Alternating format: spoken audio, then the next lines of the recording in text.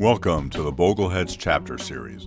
This episode was hosted by the Pre- and Early Retirement Life Stage chapter and recorded July 29, 2021. It features Sean Mullaney, a CPA, financial planner, and president of Mullaney Financial Tax, Incorporated. He also blogs at FITaxGuy.com. Bogleheads are investors who follow John Bogle's investing philosophy for attaining financial independence. This recording is for informational purposes only and should not be construed as investment advice.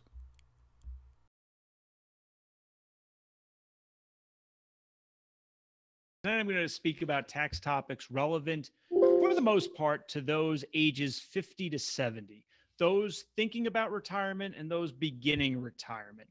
Now, there's going to be some nuggets in there for all ages, right? Hopefully, all of us, even if we're under 50 years old, are thinking about retirement. So we're hopefully going to get to ages 50 to 70. And there will be some things in there for those who are a little further along in their retirement journey. Again, my name's Sean Mullaney. Carol, Jim, thanks so much for the introduction. And I want to, first of all, say it's an honor to be presenting tonight. Really glad to have this opportunity to be in front of the Bogleheads group. Real honor to be here. And thanks so much to Carol, Jim, Miriam, the entire team for putting this together. I know there's a lot of work that goes on into it. So thank you so very much for that. Just a little bit about me and sort of my background there. We always do disclaimers, right? So this is for educational and hopefully entertainment purposes. It's not investment advice, tax advice, legal advice for any one person. But hopefully this gives you some knowledge. This gives you some resources and some more information and some more power. Let's see here. So doing a tax presentation, every now and then it can be a little dry. So I wanted to think about, well, what's sort of in the news in the tax world, especially as it applies to pre-retirees, early retirees. And to my mind, in this investing environment, it's capital gains, right? There are so many people out there right now with an old dog or cat in their investment portfolio. It did well. They essentially have the good problem, right? They have the problem of years ago, I bought a stock or a mutual fund and that thing is shot through the roof. Oh no, how do I access it, right? Because capital gains are subject to federal income tax rates of potentially 0%. We'll talk about that. 15% or 20%. And that's today's rates. You never know what the future is going to hold. And then also for some of the higher income people, you're going to add on to that a 3.8% net investment income tax, right? If your AGI is over 200,000 for single people, 250,000 married filing joint, we've got this 3.8% net investment income tax to tackle.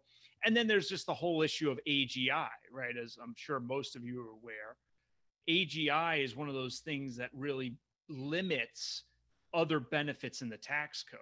So, maybe we're not even so much worried about this particular tax, but we're worried about spiking our AGI because of a potential capital gain. But we want to access that money. And I just give you a very simple example. 1995, Candace purchased 200 shares of Acme Corp for $100 a share. That means her stock basis for tax purposes is $20,000. Today, that stock has gone from $100 a share to $500 a share. So we're talking about $100,000 of total value, and we're talking about an $80,000 capital gain. But Candace wants to access that. That's her money. How can she access that money in a tax efficient manner? And so there are exit strategies out there. I'm actually going to just lead off before I get into the ones that I tend to favor. I'm going to mention two quickly that I tend not to favor. And look, your mileage may vary, right? Just because it's not my favorite technique doesn't mean it couldn't work in your specific circumstances. One of them is the like-kind exchange, right? 1031 exchange, like-kind exchange. However, it doesn't apply to Candace, right? Because it only applies today to rental real estate. 1031 exchanges can work out really well, but a couple drawbacks. One is it's not really an exit, right? All it is a deferral, right? So the idea behind a 1031 exchange is I have rental real estate property. I exchange it for another piece of rental real estate. It could even be something called a Delaware statutory trust. But all I've done is I've deferred the reckoning on that, right? So now instead of rental property A, I either own rental property B or rental properties C and D, right? It doesn't have to be 1-for-1. It could be 2-for-1 or 1-for-2. Or I own something called a Delaware statutory trust. Uh, there are issues with 1031 exchanges. And like I said, they only apply to rental real estate, right? So limited subsection there. The other potential exit is something called a qualified opportunity zone, right? So Candace could sell this stock and then roll the gain into something called a qualified opportunity zone fund. These are new to the tax law. They came in late 2017. And to my mind, they're not optimal because they are an investment product that is very designed around tax rules, right? They have to invest in certain assets in these qualified opportunity zones, and it's a very tax motivated investment. And it has a bunch of tax rules, right? So I don't want to spend any time on those. We could talk about those a little bit. Frankly, it's not something I believe I've ever recommended to a client. So you sort of see where I am on these qualified opportunity zones. In the right set of circumstances, maybe it could work, but certainly not my go-to solution. But what are some things that I tend to favor? Well, the first one is something called tax gain harvesting, and you'll see why I favor this in a second. The idea here is that if Candace can keep her taxable income below $40,401 if she's single, $80,801 if she's married filing joint, she can dispose of some of this stock and be in that 0% federal capital gains tax rate, right? So capital gains tax rates right now are progressive, and below these levels of taxable income, it's actually a 0% rate. There is a drawback on that. One, she's got to manage her taxable income. Not going to be available to everybody, but if she is otherwise low income, this could be a great way of slowly getting out of this stock in a tax efficient manner. She does need to remember, though, she's subject to state income tax on that sale. Now, look, if she lives in Florida, Texas, I believe there are 9 states without a capital gains tax, not a problem at all. And in many states, it's going to only be a little bit of leakage, right? Because state income taxes tend to be progressive. So tax gain harvesting, if she's got the right level of income, could be a great answer. Maybe a little bit of state tax leakage, but no big deal there. I like tax gain harvesting for 2 reasons, right? One would be I'm sitting on some appreciated securities. I want to reset the basis on them, right? So it could be a mutual fund I like. It has a gain. I just want to reset that basis. And if I can keep my income below these thresholds, fine. I just reset my basis. The other one is maybe more like Candace's situation. She's been in Acme stock for 25 years. She doesn't like it from an investment perspective anymore. So she wants a tax-free exit, or at least a tax-efficient exit. So she starts dripping it out in terms of some taxable sales, does this tax gain harvesting, manages her income, and then she reallocates into her desired stocks, bonds, mutual funds, ETFs, whatever it is she likes. So to my mind, there's the tax angle to tax gain harvesting, just resetting basis, or it's, hey, I want to reallocate or get into cash in a tax efficient manner. So that's tax gain harvesting. A lot been written about that. I myself have written about that, but you need to keep that income low enough. Another exit, and this exit is charitable gifting. This is for the otherwise charitably inclined, right? Charitable contributions are great, but they're a real expensive way to get a tax benefit if you aren't otherwise charitably inclined. And there are plenty of people, hey, I go to mass every week. I donate to my church, or I have a charity I give to year in and year out, or maybe I'm just looking for a one-time donation. Something really hit my heart, something really, pull at my heartstrings. I want to give it to them, give some money to them. This Acme stock in Candace's case could be a real win from a tax perspective. And so what am I talking about? There are plenty of 501c3 charities today that will accept appreciated securities as a donation. They have a brokerage account set up so they can accept them. I believe most of the common, most popular brokerage platforms facilitate this. I myself have done this. And what you do is you just go into that account and transfer a certain number of shares to the charitable organization.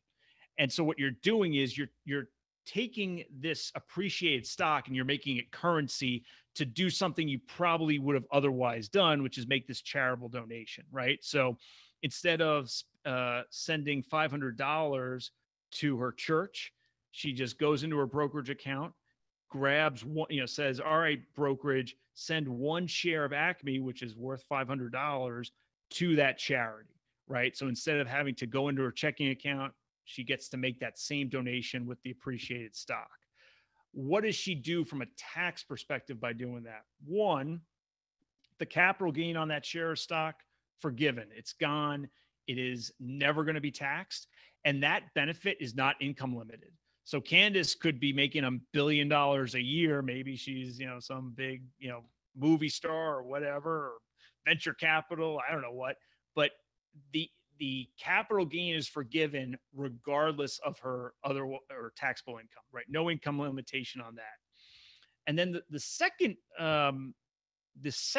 potential benefit, which is income limited, is she could take an itemized deduction for that donation, right? So there is a limit. You can only take a current year itemized deduction of up to 30% of your so-called adjusted gross income for donations of appreciated stock. And it may be that Candace, we're going to talk about this in a second in a little more detail, Candace may not be itemizing, right? That said, I think benefit number one is good enough, right? Who cares? Maybe she's taking the standard deduction. Maybe she's married, right? So if she's married filing joint, her standard deduction is $25,100 this year. And it might be a little higher if she's over 65 and blind and those sorts of things. But so maybe this is a $20,000 donation. Maybe she doesn't have enough taxes, mortgage interest, other donations. So she doesn't itemize. Well, okay, that's fine. She avoided going into her checking account to make this substantial donation, and she avoided a big capital gains tax. So with or without benefit number two, I think benefit number one is powerful enough that she might want to do this charitable gifting. And like I said, like in today's environment, I believe there are plenty of retirees that should just never donate cash to charities again. Maybe, you do $10 at your grandchild's raffle or something. But for the most part, the serious charitable donations should be made with appreciated stock that you don't, for whatever reason, don't want to have anymore. One big caveat on this, stock, bonds, mutual funds, ETFs, securities with built-in losses, never donate those, right? What do you do, right? So, hey, I'm sitting on Acme stock. It's got a $10,000 loss. I want to donate some of that to charity.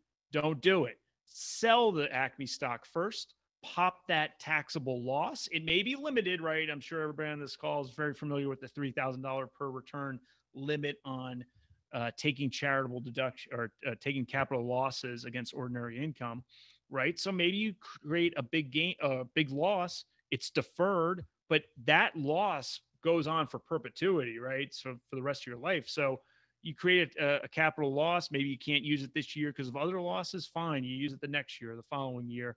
But a loss is a terrible thing to waste. So do not donate built-in loss stock or securities to a charity. Sell them first, donate the cash. Well, all right. I don't want to donate directly to my charity. Are there other charitable things I could do with this appreciated stock? I call this planning technique the hyper donor advised fund because it essentially combines two planning techniques. Something called the donor advised fund, which I bet a lot of you are familiar with that first idea of skirting the capital gain by donating appreciated stock.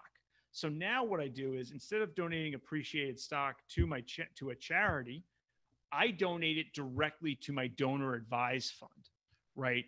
And what I'm doing there is I'm sort of stepping up this game of charitable giving with a tax advantage, right? I'm avoiding the capital gain. So, I transfer $1,000 worth of Acme stock to my donor advised fund. First of all, subject to that 30% limitation, I get that deduction potentially. And I avoid the capital gain on whatever I put into the donor advised fund. The donor advised fund will sell off that stock in all likelihood, and then you can redirect it to invest in. Usually donor advised funds are a little more conservatively invested, but each brokerage will have a different investment menu for the donor advised fund. The donor advised fund is a great timing play. So what it does is it says, okay, I'm going to transfer some assets to the so-called donor advised fund.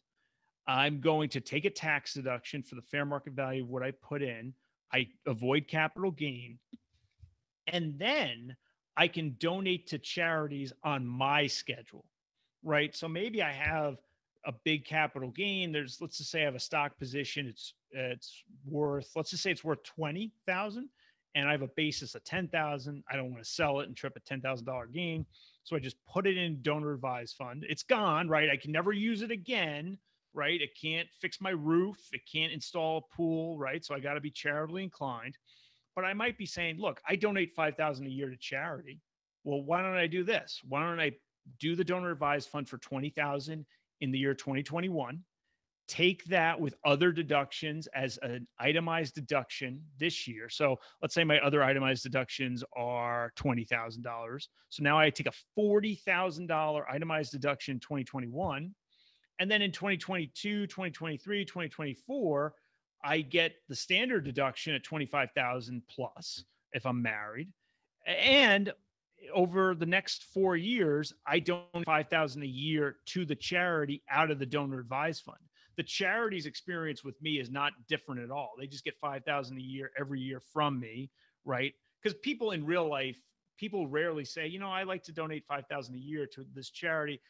I'm just going to front load, do 20,000 a year, and then not give them a penny for the next 3 or 4 years. People don't want to do that, right? So how do I optimize, right? In this environment where I've got such a high standard deduction, what I want to do is I don't want to be giving 5,000 a year and it just goes away and I get my standard deduction. Why not take a bunch of money now, put it in the donor advised fund, and then, get a one-time tax benefit and then rely back on those standard deductions every year after that. That could be a great timing play and a great way to avoid capital gains. All right. Another one. So I had an AICPA conference this week. And I will say in the advisor world, and I'm sure in the client world, people are starting to get a little freaked out about future tax increases. I think it's very speculative. And I certainly don't think it's going to be retroactive if it happens. But there are people out there saying, look, Sean had that slide, 15%, 20%, 3.8% surtax. Maybe these are the golden days. Maybe I should just sell now at 23.8% federal income tax rate and be happy I bailed out then before capital gains rates increase. I think that's very speculative. So it is not my go-to technique. Look, every taxpayer needs to make their own decisions, and I don't have a perfect crystal ball of the future. So, I'm not going to speculate as to whether or not the tax plan is going to pass or not, but I certainly don't think it's a slam dunk, right? So this is definitely not my favorite way to go about it, but there are at least some people out there who are very worried about future capital gains tax rate increases and are looking to accelerate capital gains into the year 2021. Like I said, because it's so speculative, I don't like it, but there's a second reason. Like I said, there are other planning techniques available, but there's a second reason that I don't like it. And it has to do with this. That tax may never come due, right? Look, I get it. Candace has an $80,000 built-in gain in her Acme stock. If she doesn't mind Acme, then maybe that tax never comes due. If she's staying up at night because she's worried Acme is going to drop 50%, then yeah, maybe she should just sell, get out, pay some capital gains tax, or do one of these other techniques. But if she's okay with Acme or whatever the built-in gain asset is as an asset, maybe she doesn't care, right? So there is the ultimate planning technique. And I'm sure most of you are familiar with this. This is the step up at basis at death, right? So This is something in our tax law that I think administratively makes a lot of sense. And what it says is, okay, at death, generally speaking, your taxable assets get a basis reset, generally speaking, on the day of your death. Um, and so what happens here is, let's say Candace dies and her heirs inherit the Acme stock. Their basis when they go to sell it is the fair market value close of business, I believe, on the date that Candace died. And so, generally speaking, if Candace's heirs inherit this Acme stock, and let's just say it was worth 100,000 on the day she died, they get it. The estate closes out 3 months later. It's now worth like $102,000. They only have $2,000 of capital gain. So this is a reason not to sell these assets, because essentially this is not a tax that we ultimately know is due. It very well may be due, but it will, generally speaking, go away. It'll go away upon your death. And so that is the ultimate tax planning technique is, look, you've got this tax planning opportunity out there. You have to balance it with your other financial considerations. But if you're only motivated by tax, then maybe you just let it ride out and get that built step up basis. Couple other comments on the step up in basis. One is it's great with rental real estate, right? Because your heirs get to redepreciate. So it's a reason to hold rental real estate in a taxable fashion. Two, IRAs do not get the step up in basis at death, right? So in some ways, if the option is live on your IRA versus live on your taxable assets and you're older in life, oftentimes, hey, if I'm really concerned about my heirs, I might want to live off my IRA instead of my taxable assets, because the IRAs get no step up in basis at death, but my taxable assets do.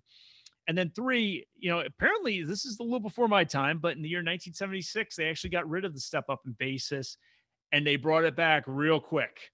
So there was a year apparently, and I got to do a little more research on my tax history, but in 1976, the step up in basis went away upon death. Now, back then, the computing power was much less.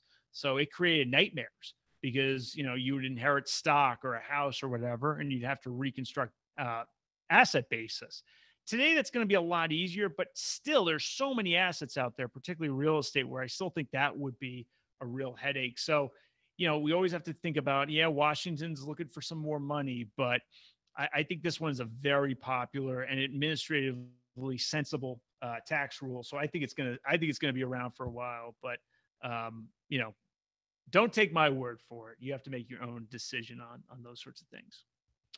So yeah, capital gains. There are ways, like I said, to get out, but it's going to be an issue for folks right now. And then there's the ultimate out. This next one, I think, it's a great opportunity. You do need to have a high deductible health plan. So this high deductible health plan is a type of medical insurance. You need to be covered by one of these things, and it needs to be your only health insurance, generally speaking. For the healthy high deductible health plan, I think is a really good coverage option. Not everybody has it, right? So there are going to be some, in the audience where this is just not going to be an option. If you're on Medicare, no option, right? So you cannot have a high deductible health plan once you turn 65. The planning technique here is, while you're still working and you're, relatively healthy, have your high deductible health plan be your medical insurance, and then max out your HSA, and you're creating a tax advantage account that can really serve you later in life. And I've got a blog post. I say this all the time.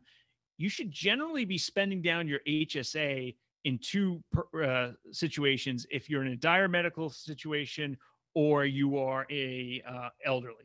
Dire or elderly, right? But let's talk about building up our HSA and then spending it down, right?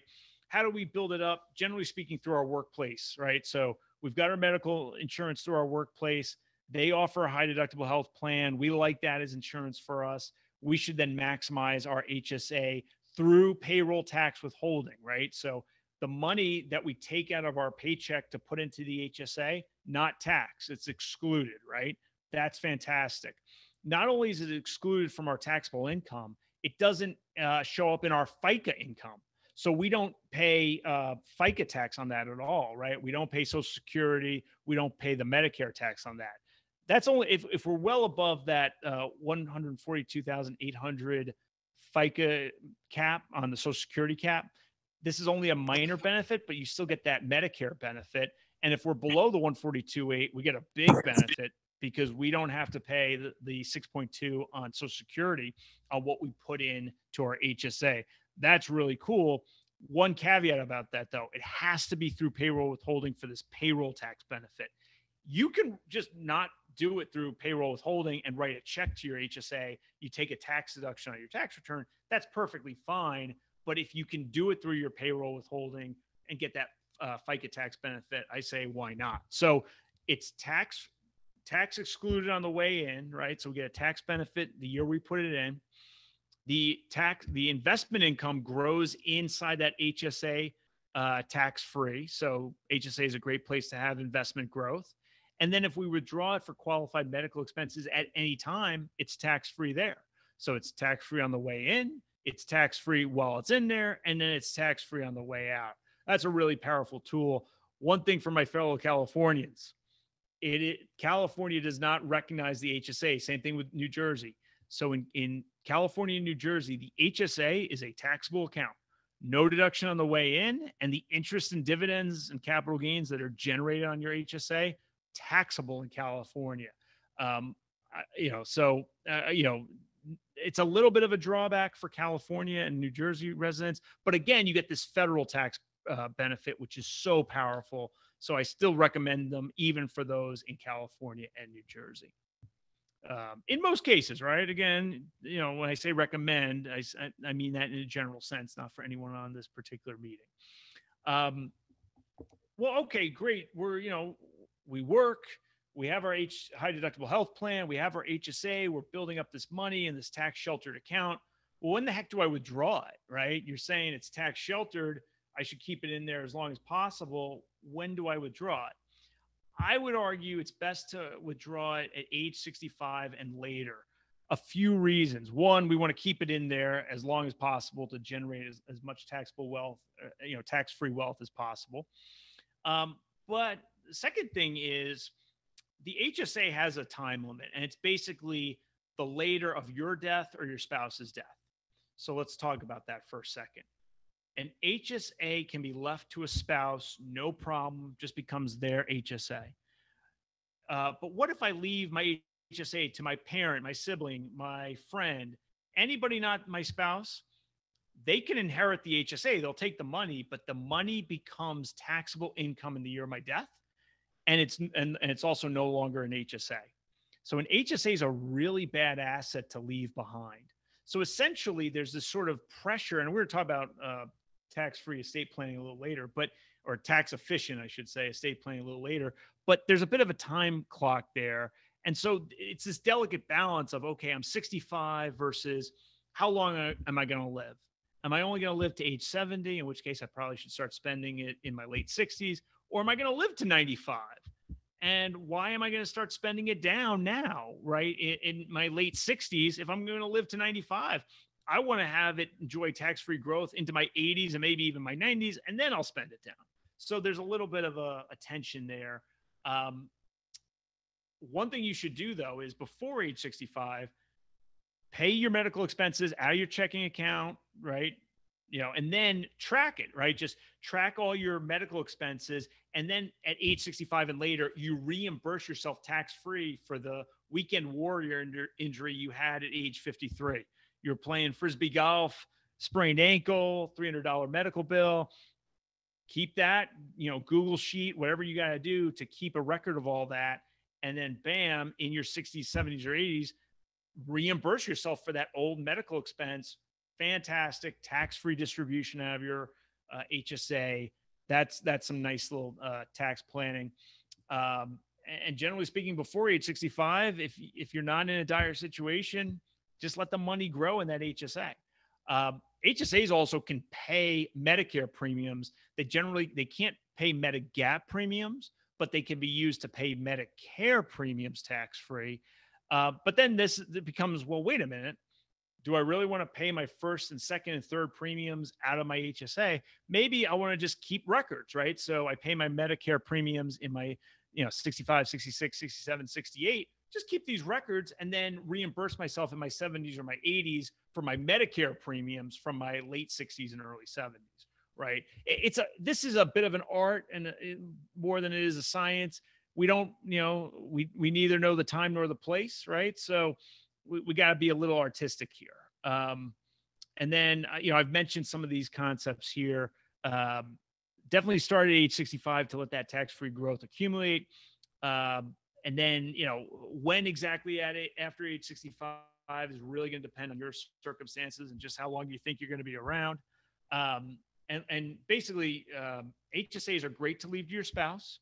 They're actually a good asset to leave to a charity because the charity ain't going to pay a dime of income tax on it, but it's not a good asset to leave to anybody else because anybody else, any other individual is going to, your estate, a trust, they're going to pay income tax like crazy on that thing. So leave it to, generally speaking, leave it to your spouse. If you don't have a spouse, look, if you have someone in your life you just need to leave money to, fine. But if if there's a situation where there's some optionality and you're leaving it to an heir who perhaps doesn't need the money as much and you have a charitable intention, the HSA is sort of where I look first for where to leave money. Okay. Roth conversions. This is a real hot topic. And we're going to talk about Roth conversions while we're working and then Roth conversions once we've retired, right? So while we're working, to my mind, there are two big planning techniques, right? While we're working, the first planning technique is the so-called backdoor Roth IRA. This is the two-step transaction, right? So we do two independent steps. The first step is a non-deductible contribution to a traditional IRA. And then the second step, I like to do this in the following month. The second step is we convert the money we contributed to that non-deductible traditional IRA to a Roth IRA. And we do this, though, generally speaking, only if we have no other traditional IRAs, SEP IRAs, and simple IRAs. That's a big thing here, right? So I like to say the backdoor Roth IRA is a great planning technique, but it's profile dependent, right?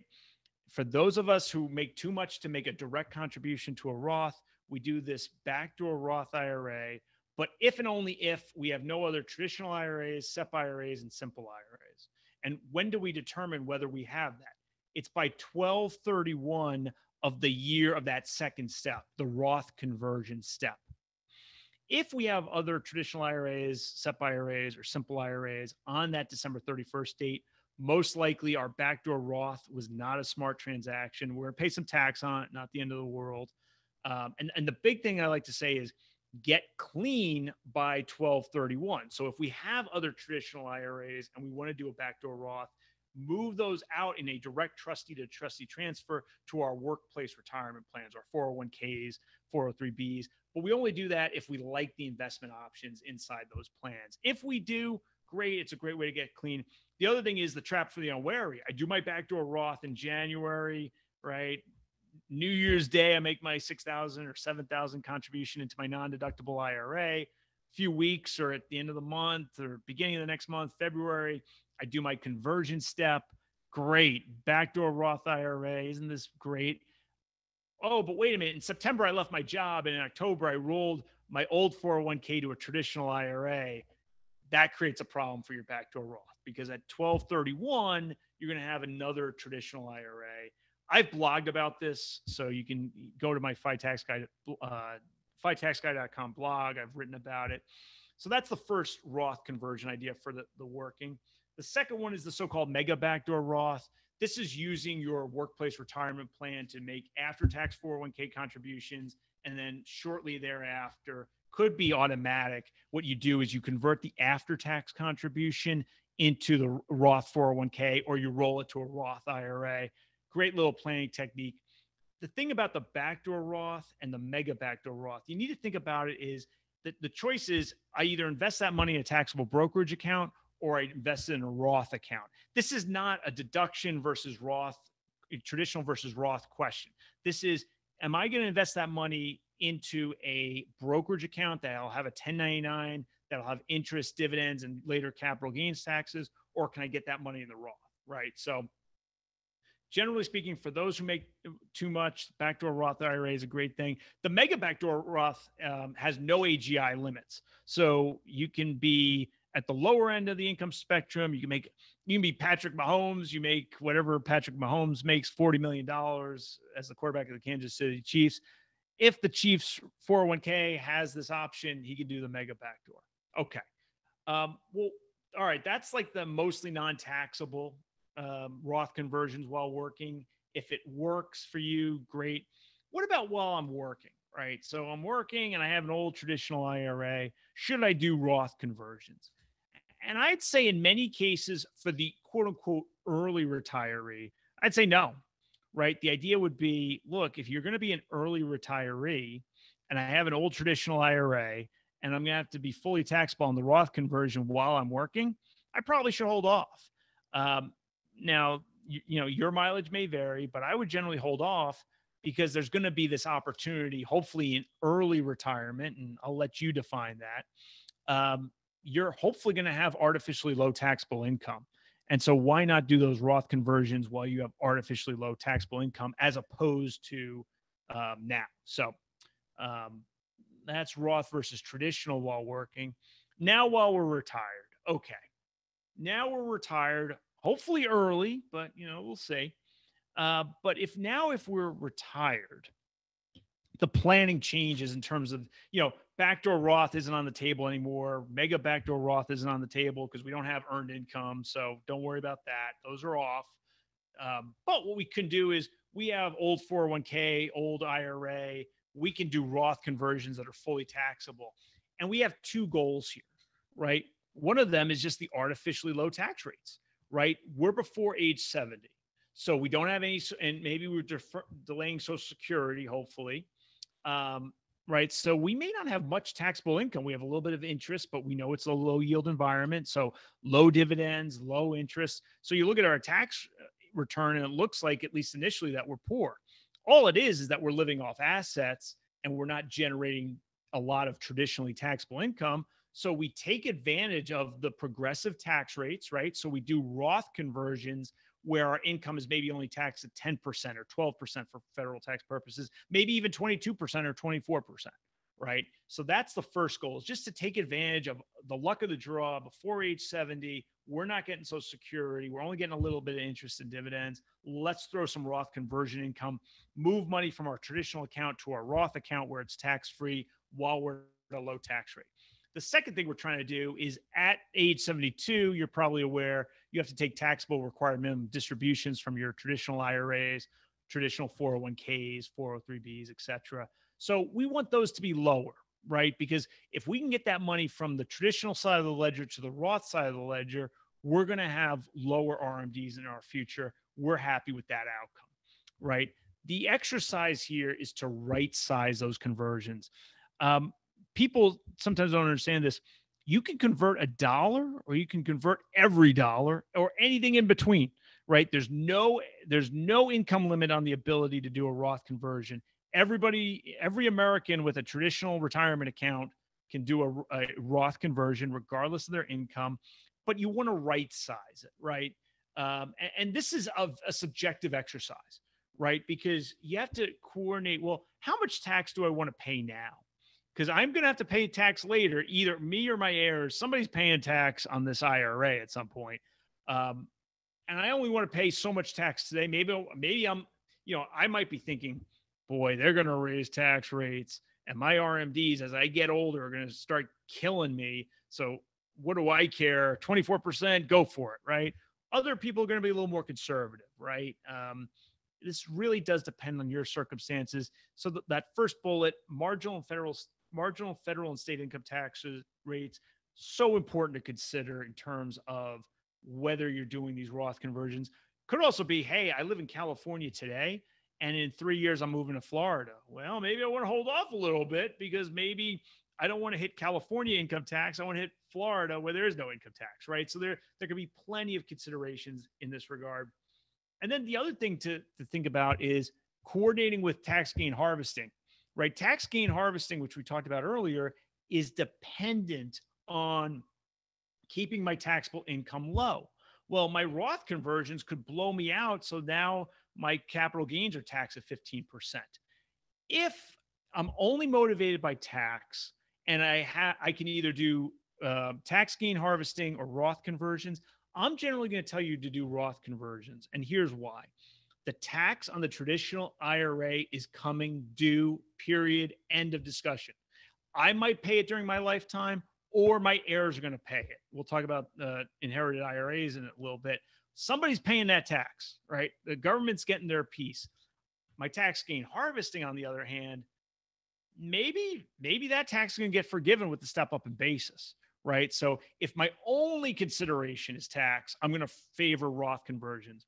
Now, it might be that I have an investment allocation consideration. So I might have an old cat or dog. I invested in some tech startup years ago. It's got a huge capital gain. I want to tax gain harvest out versus in my traditional IRA, I've got mutual funds that I really like. Maybe in that case, I say, no, I'm going to do my tax gain harvesting instead of my Roth conversions and get a 0% rate on the tax gain harvesting and get my old tech stock, which I'm a little leery about now, into mutual funds that I like better from an investment perspective, right? So this is a tax planning presentation. Of course, no investment advice in this presentation, but we always have to consider all sides of our financial life, and this is where tax and investment really can intersect. Another thing to consider when we're doing Roth conversions is the Affordable Care Act premium tax credit. This is if you're on an ACA plan, right? So maybe I'm on TRICARE or have other private insurance. I'm not on an ACA plan. Maybe I don't care about the premium tax credit. What you want to do is think about, without Roth conversions, do I qualify for a premium tax credit? And where this really is going to come into play for a lot of folks is in 2023, where you get a premium tax credit up to having adjusted gross income of 400% of your federal poverty level. And the second you're a dollar over it, you lose the entire credit. So this is, it's something to consider, in terms of managing your taxable income so that you optimize the premium tax credit. It only applies in those situations where you have an ACA plan. And by the way, once you go on Medicare, you're not going to have an ACA plan. So this is not going to be that big a deal for those already going on a Medicare. You do want to think about IRMA, right? So that's the increase in Medicare premiums that results from increasing your taxable income. This is a bit of a marginal concern because, yes, this exists. And yes, if you blow through one of these, it's a little bit of a cliff.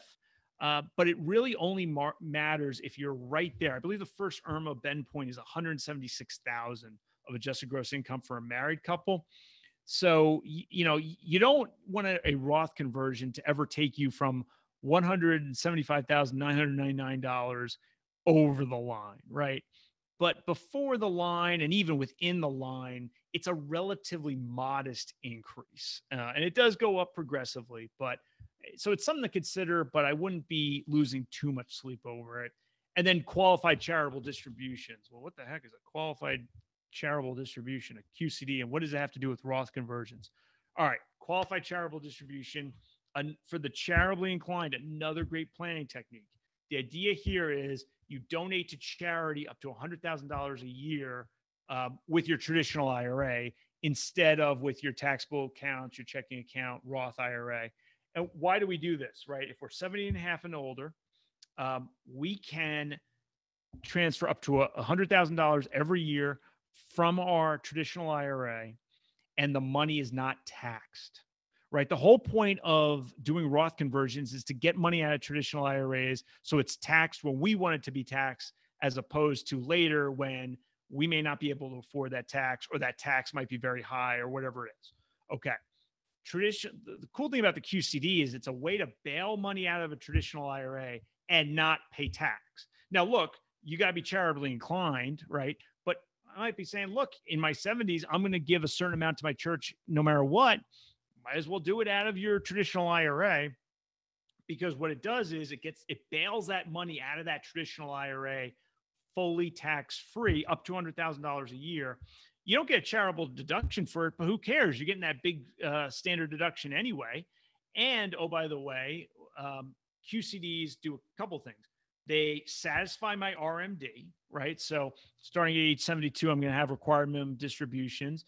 Guess what? If my RMD from my IRA is just, let's say, $50,000, and I do a qualified charitable distribution out of my IRA to my favorite charity for for $50,000, I don't have to take my RMD. That satisfies it, right? It's a way to bail money out of a traditional IRA without taxes. And if I'm going to be giving that $50,000 to charity anyway, might as well do it out of my traditional IRA instead of taking my RMD myself, paying tax on it, and then giving money to the charity, right?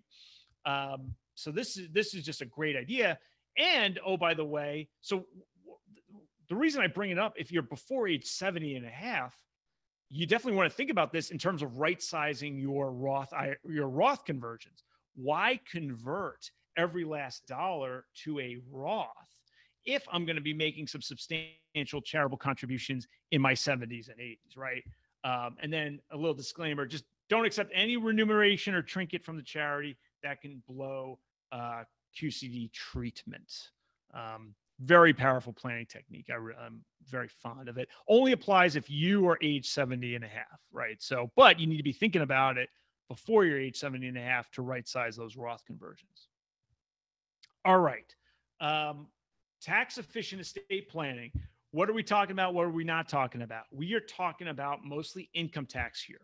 For most people, the estate tax is not going to bite. Now, that could change. I tend to doubt it. Right now, your lifetime exclusion is $11.7 million. So most of us are not going to die with $11.7 million worth of wealth. Hate to break it to you. But that said, pretty much everybody with any sort of substantial assets needs an estate plan. And we'll talk about some reasons why. First thing is the elimination of the stretch IRA, right? The idea in the past was, oh, I've got an IRA. My heirs have to take our required minimum distributions. I'm going to leave it to the 2-year-old grandchild.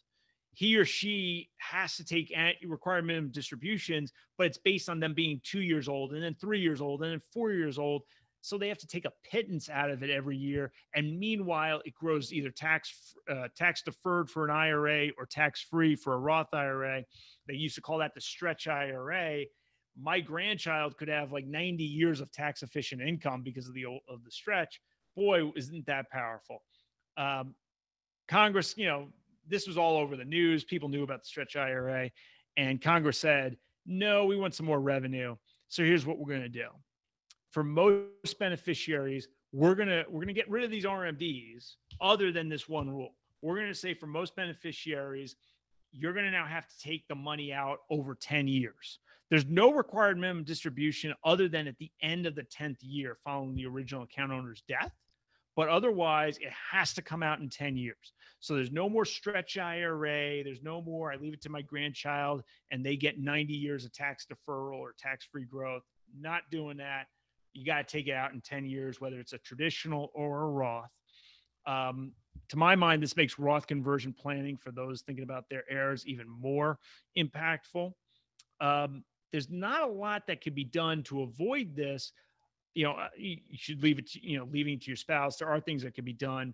But if you happen to inherit an IRA, you now have a real financial planning issue that you either have to tackle or you need professional help. Because here's what you don't want to do.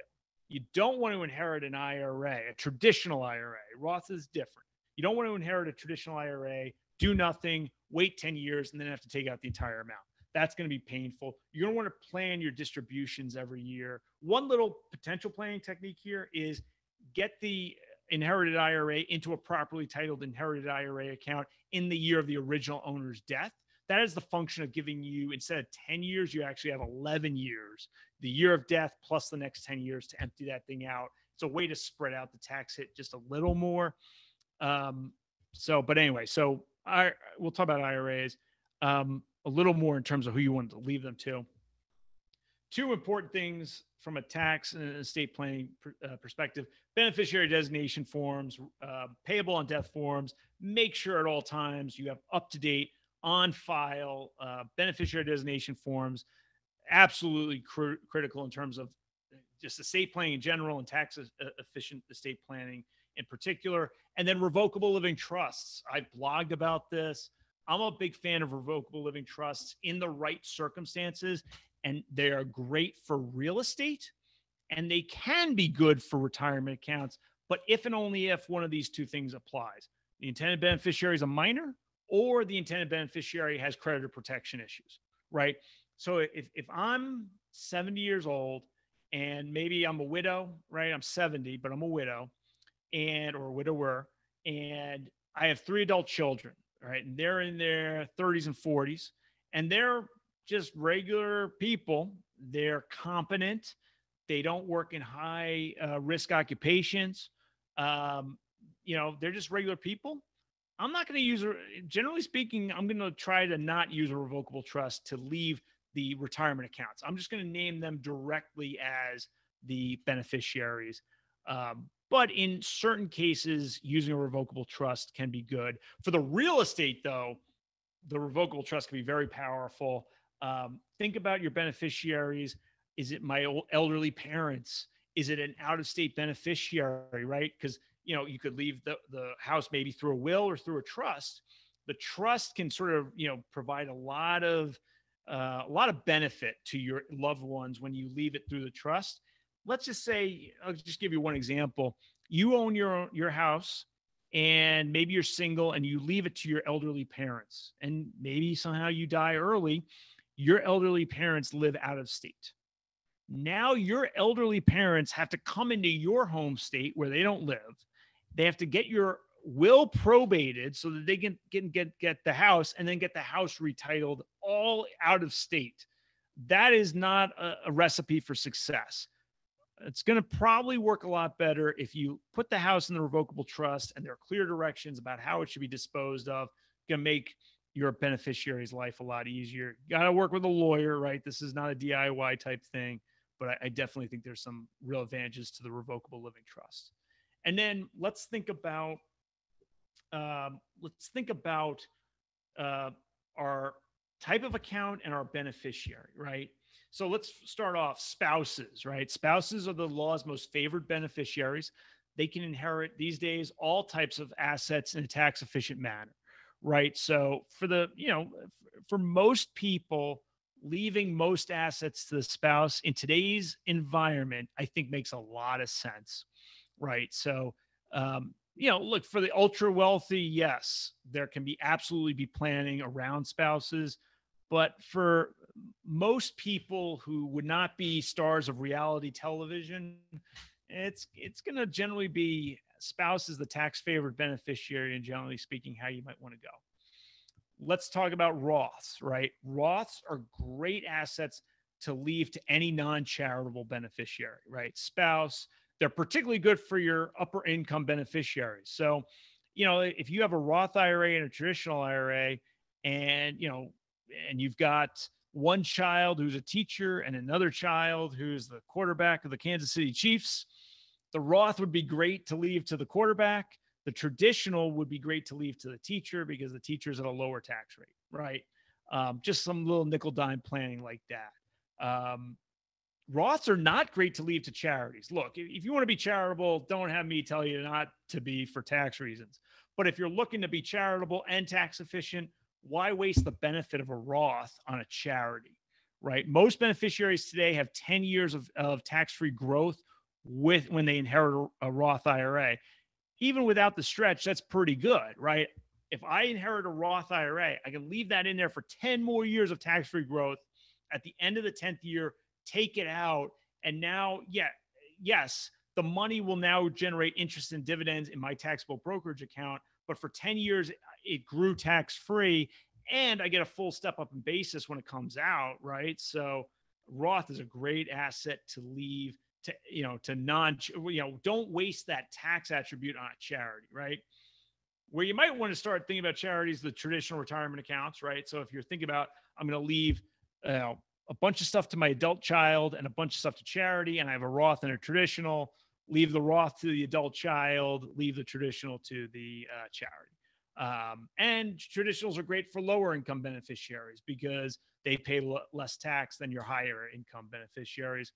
And then, like I said earlier, on the HSA side, HSAs are great assets to leave to a spouse, and they're a great asset to leave to charities because those are basically the only two categories of beneficiary that doesn't immediately pay tax on your HSA. Everybody else is pretty much paying a lot of tax when they inherit your HSA. So just some things to be thinking about from an estate tax plan. Basically, a lot of what you're thinking about is your beneficiary's income tax situation. That bites, in today's environment, that bites much, much, much harder than any estate tax is going to bite for 99.9% of Americans. But here's one thing that should be on your radar. And maybe in our audience, we have folks who are having parents now pass away, right? These things happen. Deaths come, essentially we all have one tax planning opportunity in our life. It's our death, and it's coming. But one thing you do want to think about, if you or your parents, your spouse dies with any sort of affluence, even though they don't owe any estate tax, right? So they owe much less than $11 million today. Today's exemption is $11.7 million. You still might want to, if they're married, you may want to file an estate tax return. That's a Form 706. And the reason is this: portability. So what the heck is portability? Portability means that if the first spouse dies, the second spouse can get their lifetime exemption, right? So spouse one dies in 2021. He or she has this 11.7 million estate tax exemption. They leave everything to the spouse, so they don't even use the estate tax exemption. The surviving spouse can get that 11.7 million from the first spouse if the first spouse's estate files this Form 706. So, in the Form 706 is just going to report, hey, Joe Smith died in February 2021. He had $3 million worth of assets. He left it all to his spouse. Check a box. The spouse inherits an $11.7 million estate tax exemption. 30 years from now, spouse two dies, right? This happened in my own life. My grandparents on my father's side died about 40 years apart, right? So these things happen, right? Who knows what that $3 million is going to grow to by the time the next spouse dies? Maybe it's 10 years, 15 years. And, oh, by the way, they're thinking about lowering the estate tax exemption. It's actually in the law right now. I think in 2025 or 6, it lowers. But it's only to the upside to leave the estate tax exemption to the surviving spouse. The way you do that, though, you can't do that unless the Form 706 is timely filed. So just a little thought there. And then the last slide I've got is just, when you approach your tax situation, I think more and more people are getting this, but it's just something that is sort of, people haven't really locked into this. There's a real distinction between tax planning and tax preparation. And I think some people go to their tax return preparer. They say, okay, I'm engaging you to prepare my federal and state tax return for 2021. And they expect that they're going to get all this tax planning. Well, I actually don't even think that's really that fair to the tax return preparer. It's just, they're distinct exercises, right? Preparing one's own tax return it should be done correctly, but it's not tax planning, right? And then I do have a blog post here that actually talks about, hey, I just did my tax return for 2020. Could I use this as a tool to help facilitate my own tax planning? This blog post has some tips and tricks to take out your old tax return and use it as a springboard to do some tax planning. So I think that's it. I hope I'm gonna stop sharing. So I hope we've got everybody still here. I hope that hope we didn't lose too many in the battle. So, Carol, I think there are some questions that have already come in. Yeah, thank you so much for that presentation. That was very informative and just the kind of information we were looking for. Yeah, I'm going to read a few of the questions that we had that pre-submitted from the RSVP survey, and then we'll have Jim and Miriam read a few of the questions from the chat, and then after about 15 minutes of that, we're going to open up to interactive Q&A where people can raise their hands. I think you did cover quite a few of the questions that people had pre-submitted, like with Roth conversions. Somebody did ask, discuss distribution strategies from inherited IRAs subject to the 10-year rule. So as if you're the person that got the inherited IRA. Great question. And let's start with, upon death, you want to work with the executor, whoever's running the estate, around properly titling and or the financial institution around properly titling an inherited IRA.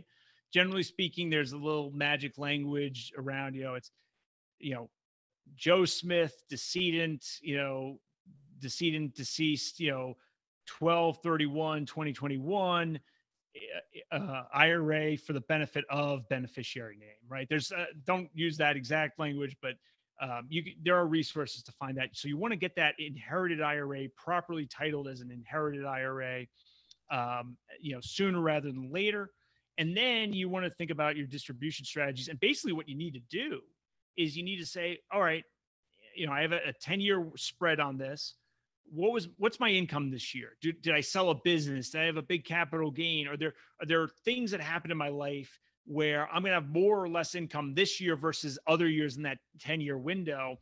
And by the end of the year, take that right size, that distribution, so that you get the distribution in those 10 years in the right, marginal tax bracket. So you need to be once you've inherited an IRA with this 10-year rule, you now have a lot more tax analysis to do than most Americans, because you got to say, oh, I sold a business this year, I had a big capital loss this year, whatever it is, and then take the right way. The one thing you don't want to do is just ignore the issue on a traditional IRA, and then in year 10 you got to take all of it, because that's going to be a tax time bomb. So.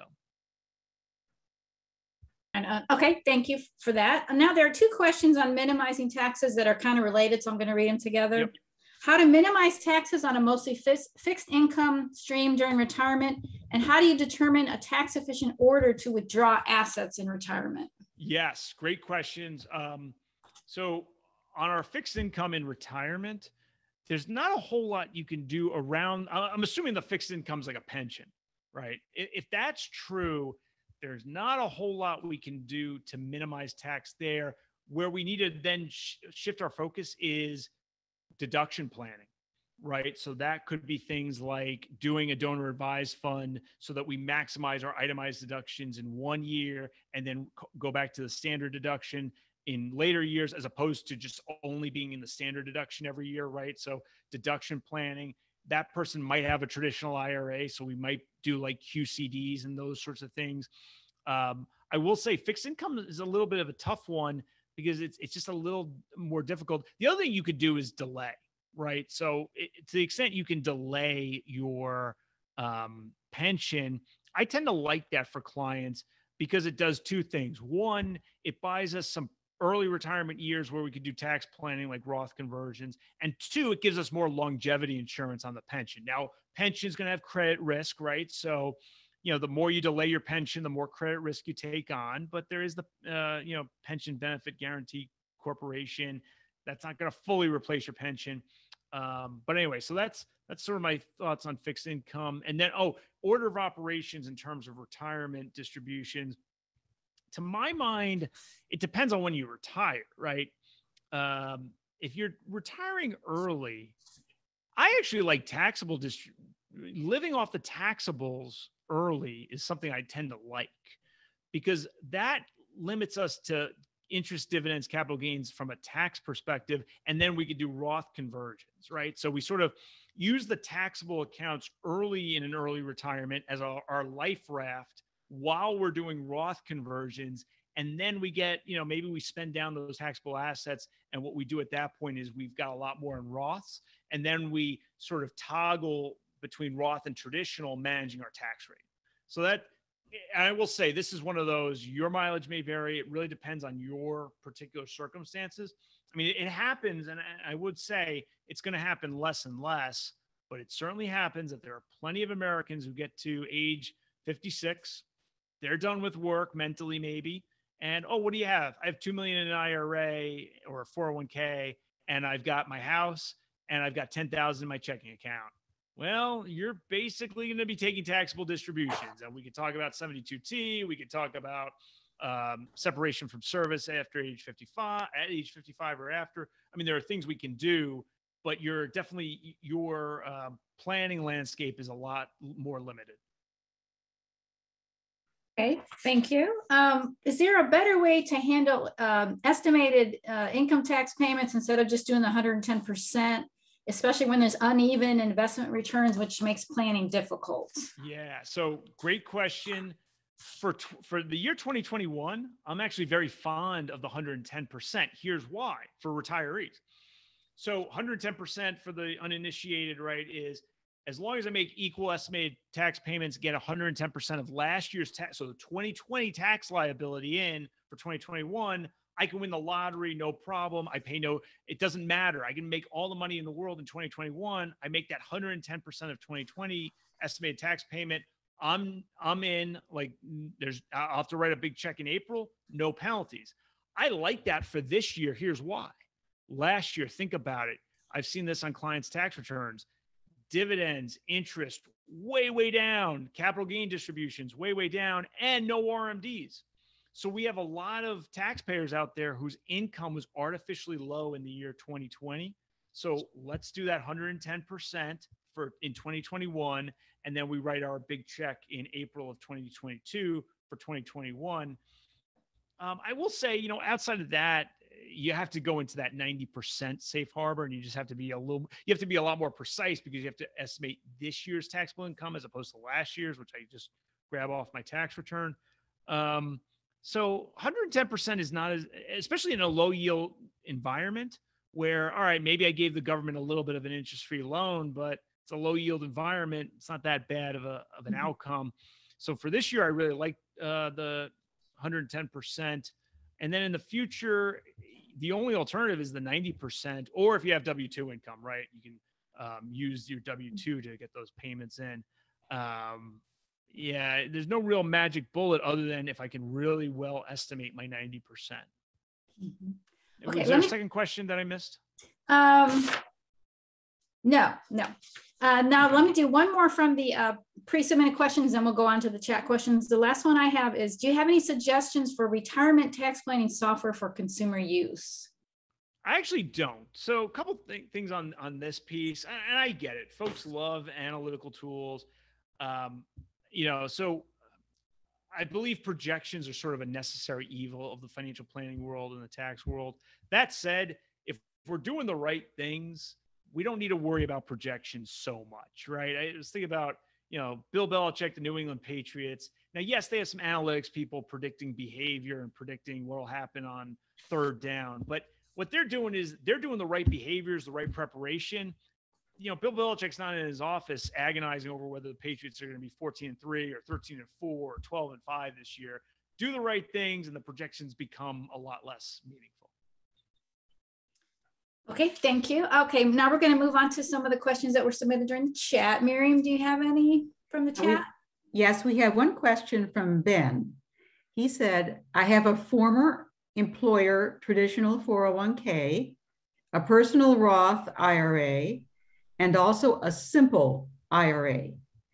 Can I partially convert my traditional 401k to the Roth IRA?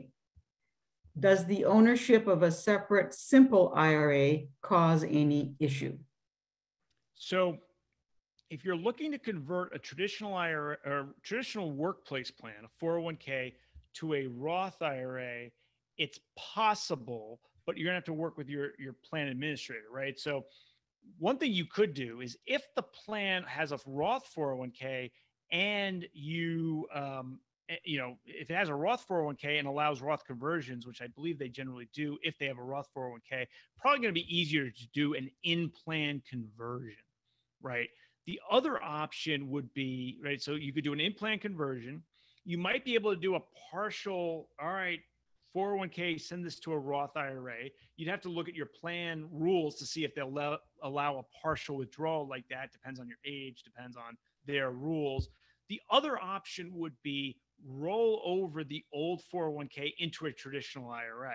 Now, you want to be careful about that, though. If you have employer stock in there, that may not be a good idea. If you're relying on the separation from service at age 55 exception, that may not be a good idea. So you want to be careful about that. That's not just a slam dunk, but that could be an option as well. And by the way, the simple, maybe the other option is convert the simple IRA to a Roth IRA. Don't do that if the simple is only 2 years old or younger. But once that simple is over 2 years old, generally speaking, you can convert the simple IRA without a penalty into the Roth IRA. And to answer the question, no, having a simple IRA is no impediment to doing a Roth conversion. It's just a little tricky when you have traditional 401k into a separate Roth IRA. That's where it can get a little tricky, but maybe an in-plan conversion would be a potential answer there. 2 points on that. Could you explain the 2 years on the simple for those who may want to know that? And second, what about the pro rata with the simple IRA? Yep. So a couple things on that. So simple IRAs have this nifty little rule that says if within 2 years of creation, you move it to any other account other than a simple IRA, you pay a 25% penalty. It's just this onerous rule out there. It's a trap for the unwary. So it's just, don't like, that's just annoying. Look, if you had the simple for 10 years, don't worry about it. But yeah, so you don't want to be doing Roth conversions out of a simple if it's under 2 years old. Be careful there. And then the other question was the pro rata rule. And the answer there is pro rata rule. If you have a simple IRA, you generally don't have non-deductible contributions inside a simple IRA. So there would be no pro rata. I take that back. So if we had a simple IRA and only a simple IRA, no SEP, no SEP, and no traditional IRA, then there is no pro rata rule. Every dollar you convert or take out is just 100% taxable. But let's say we had an old, IRA with non-deductible contributions. The simple IRA would actually attract some of that historic basis. So I'll give you an example. You contributed, 10 years, $5,000 a year to a non-deductible IRA. So you have $50,000 in basis in the non-deductible IRA, and that's now worth $100,000. And then you have a simple IRA that's worth $100,000. So $200,000 total. Every dollar that comes out of the simple IRA, 25 cents of it will be non-taxable under the pro rata rule. So, I mean, this illustrates how complicated this can get. But basically, if you only have a simple IRA, don't worry about the pro rata rule. It's just all taxable. But if you have other traditional IRAs or SEP IRAs, the pro rata rule could come into play. Generally in a favorable way. It'll track some of that old basis, and some of the simple IRA distribution or conversion will be non-taxable. Could you explain in 1 or 2 sentences what a simple IRA is? That's not the same as a traditional IRA. Yep, that's right. Simple IRA is a employer-sponsored plan, self-employed or actual worker, where it's an IRA that you can defer money into. I believe the limit is $13,000 right now, and then a $3,000 step up or additional contribution, catch-up contribution if you're 50 years old. So it's a combination. It's almost like a hybrid between a 401k and a traditional IRA. You need an employer, whether it's self-employment or another employer, and it's $13,000 a year is I believe the current cap, and then $3,000 a year additional catch-up contributions. It's only deductible, no Roth simples. And it's for like small employers where it's just an easy plan to maintain. Okay, thank you. Does Jim have any questions, or do you have any more from the chat, Miriam? I'm not sure if Jim has any. One just came up Okay. about what are your thoughts about using a non-qualified deferred compensation plan for high income earners targeting an early retirement? Yeah, it can be a really good thing. I mean, those things usually have a 10-year payout. Sometimes I think I've seen a 5-year payouts. So the idea is basically what you're doing is you're moving income from a high earning year to what is hopefully a lower earning year, right? I mean, it's really that, especially for the early retiree, hopefully that's what you're doing. And generally speaking, I think, for the very high earners, yeah, why not? Why not defer while you're very high earning? I mean, you may then come into some not so pleasant surprises with things like premium tax credit, but it may be, I mean, I've done the analysis. I think premium tax credit is like a 13 or 14% tax. That's what's coming to mind. If you blow through that, maybe you wouldn't have qualified anyway, and then it's not really a tax. So, I have to look at any one particular deferred compensation arrangement and plan. The other thing you want to think about is creditor protection, right? So this is a bit of a, it's not that big a deal, but on the deferred comp, sometimes there could be some issues if your creditor were to, if your employer was to ever have a credit issue, they get sued for something. Theoretically, it depends on the nature of the plan. There are some plans where that could be an issue where the creditor could actually access it. So you just want to be a little careful with that, understand what you're getting into, but otherwise they can be good plans. We probably have time for one more question from the chat. Is there a good one, Miriam? Yes. Okay, great. There is. It is this is from MAR. In the tax harvesting example, I guess that you gave, Sean, does the 40,000 taxable income include the income from the sales of the stock? Yeah, that great question. And generally speaking, yes. Right. So it's not like, oh, I had no income, right? I have no interest, no dividends. I'm early retired. Oh, I'm in the 0% capital gains bracket. So what I'm going to do is I'm going to trip a $200,000 capital gain. No. You've got to manage the gain with all your other income. And that's why that is a bit of a governor on it. But look, if you're married and 80,000, you got $10,000 capital gain you're looking to wash away, it can be very powerful. But yes, it is not a mechanism to be washing away $500,000 worth of gain. Maybe time for one more? About one more. Yeah. Any suggestions for a consumer version of tax forecasting software to use to optimize the Roth conversion and other tax planning issues? Yeah, like I said, I don't endorse any particular product in that. I think, some of it is quite mechanical, right? I mean, literally what you do is you pull out the tax brackets for the year. And then you look at, are you be in the itemized deduction or standard deduction? By the way, 90% of Americans are standard deduction, right? So that's a great guidepost. And then I just say, be a little conservative. The other thing too is people sort of misunderstand this. This is an issue of degree, right? So what I mean by that is, let's say I've got $9,000 left in the 12% tax bracket, and I think I have 10 or 12,000 left. So I do a $10,000 Roth conversion. Okay. The first 9 is taxed at 12% federal.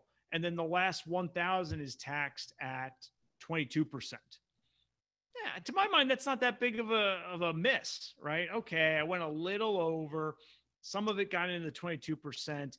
By the way, this is another thing to keep in mind too, is your future self is never going to be annoyed at you that you paid a little too much tax on a Roth conversion.